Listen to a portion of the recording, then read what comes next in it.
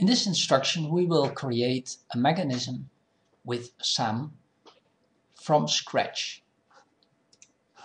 The first thing to do is start a new project. Here the world size is dimensioned, but you are free to change it later on. So it is only as a startup value for the size of the paper. First step is to create the mechanism and assemble it from beams or other elements. In this case we only will use the beam.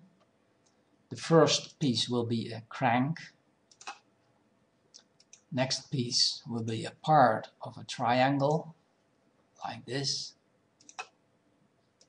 And be aware of some is snapping the nodes automatically. This is an option which can be set off, but normally it is needed. The next step is to put support onto the mechanism. The support is done by this icon.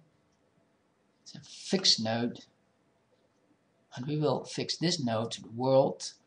And as you can see now, turning around the node, the three types of support will appear. If you see the good one, the proper one, you click left and it is selected now. The same counts for the right node. During the creation process, always have a good look at the bottom line, which defines the status. The left side is the most recent menu item you have chosen. The second part is the command SAM is waiting for, and the third field is the field which tells about some analysis status. So SAM is trying to do any analysis about this mechanism and will tell the user what type of problems are found at this stage. As it just created a complete mechanism which could work, then we see that SAM understands this, but it tells us there is no input defined. So the next will be the entry of the input motion, and for this case we will take an angle input. So we will drive the angle of this bar, this beam, and let it behave as a motor. The input motion dialog of SAM is quite complicated. There are many options, but for this demo we will use a simple one turn around 360 degrees in 1 second, and we will build this in 36 steps.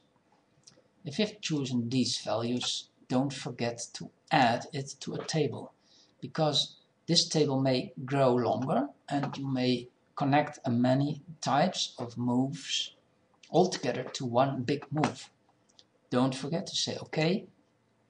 And we see now the colored icon here that at this part of the mechanism there is an input motion. We also see that SAM has done an analysis and it is ready, so it should work now. The first thing to see it work is use the windmill and let it run.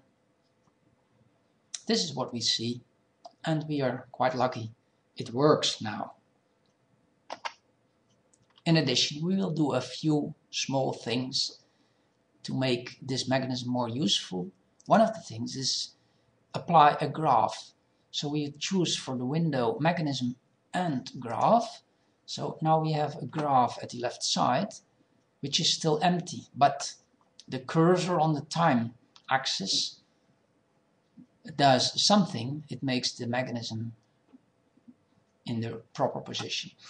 So one of the things we can do is choose this element and ask for its angle in the graph.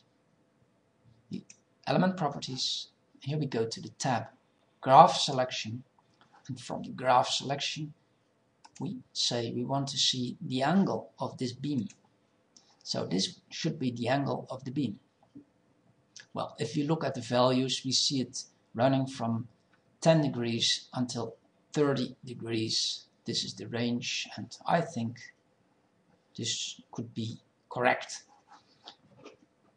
One other interesting thing could be this coupler point to see what it does on the plane, on the XY plane. We can choose this node, select the right button, and choose for the node properties. And here we can see the tab display, and we can ask for the path. Next we see the path of this node, so this is also good. Another thing we can do is display the hodograph, which is the speed diagram which is connected at the point of the curve. So a high speed means a large vector. Next, our picture is running out of the screen, so if we push the middle button, if you have one, so the scroll wheel for the mouse makes it bigger and smaller, but you can also drag with the middle button as a pen view. Okay.